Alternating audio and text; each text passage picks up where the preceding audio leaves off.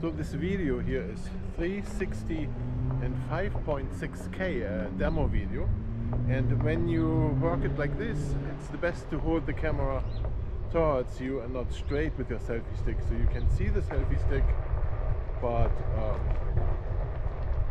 to keep your face always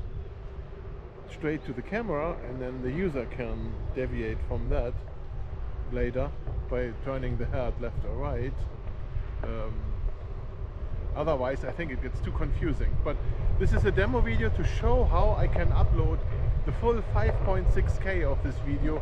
to YouTube and then have that there as a 360 spatial video where you can change and basically with moving your mouse left and right you can change the camera angle at any point in time, and it does like, so when I convert like this here with this setting in HandBrake, it does like a gigabyte a minute, right? So if you have 2 minutes, it's like 2 gigabyte on YouTube, and YouTube then scales it down to all kinds of resolutions, and only if you can play the 5.6K